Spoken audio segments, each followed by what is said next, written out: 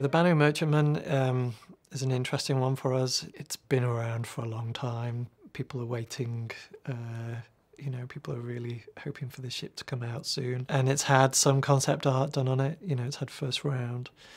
And now that it's sort of going into production, we need more time. We've done some investigations into corridors. I mean, for me, the sort of corridors are essentially the backbone of a ship. You start with the corridor. From that, you then sort of work your way out. It's kind of like the human body. You just spread out and just, everything attaches to those corridors. We have also a new ship, which is a Banu Defender, which is of the same race. So we have to keep in mind that those should go hand in hand. Like we've shown some concept art of the Merchantman with the Defender. And this is a ship that we sold a long time ago. So we have the same issues as some older ships, which is, does it respect the same metrics as we have with the new ships?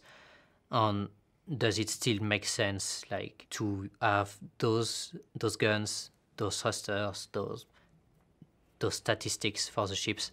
Does it still make sense in terms of design? The Banu Merchantman is a really specific ship because it's transporting cargo, like some other cargo ships like the Misk Hull series, but especially this is a trading and selling ship. It has a negotiation room inside.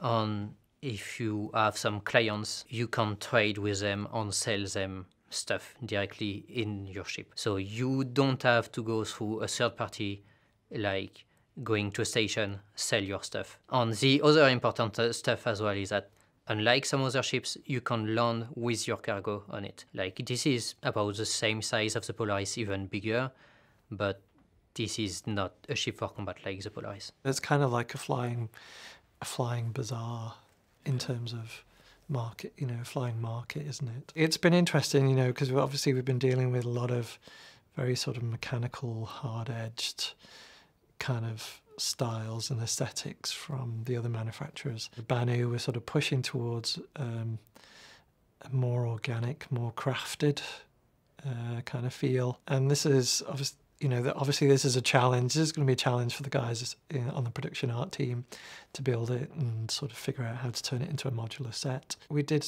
a large amount of work on the Defender, and so we're hoping to take the styles that we've established from that, the curved surfaces, the whole sort of organic nature of it, and sort of transfer that over to the Merchantman. All the stats that we put recently on the website should be up to date with what we want for it at this point. For say 6 guns at the front, a top turret that is relatively hidden with size 5 guns on it. Otherwise there's no missiles planned and there's no other turret planned. All the guns on all turrets are remote, so there's no need to really look around or whatever. The Banu are pretty good on this side. And there's also the important thing about the Banu race is that basically they are taking the best stuff they can find from other races in the universe. So if they find a good component, they will put it on their ship. They don't really care particularly about history or archaeology or design. So they take bits from other cultures and stuff. But for us, we kind of have to turn it into something that's understandable. Otherwise, it's just like it's a nightmare to build. This is a really big ship. Art is still working on what it should look like inside because this is a new race. We want it to be really different from the humans. We have a lot of floors on the Merchantman. If you are at the bottom of the floor, at the bottom of the ship, you have basically a big hallway. You can enter the ship and get higher. You got an elevator and not much else. After that, you got some shops.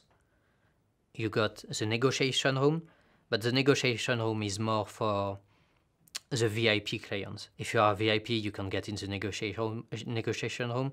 If you are a regular client, you can buy stuff in regular shops. And after that, basically, there's one half for the clients and one half that is for the Banu, where if you are an outsider, you won't get into the ship. A thing that we had to be sure about when making the Merchantman, when remaking it, is working with the writers and with the character artist to be sure that it was what the Banu would look like. The Banu race was undergoing some rework at some time.